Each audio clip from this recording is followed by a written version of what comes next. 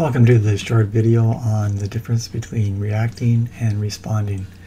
In mindfulness training, we start to experience a difference between our reactions or our habits and skillful responses to whatever is happening in our experience. So we could look at just when we wake up in the morning, we often feel tired, and this is a place of unhappiness because we're feeling dull. So we typically can react with, I want to stay in bed, I do not want to get up. And what that does is that promotes more of a low mood, more unhappiness. Now, rather, if we just stop and come back into the present moment, just what's happening, and then we can choose a response.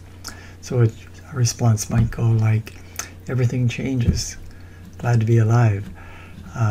This will then influence our mood, our emotions. We'll feel lighter and we'll have more happiness. So thank you for your interest in this little video on Happiness is Me.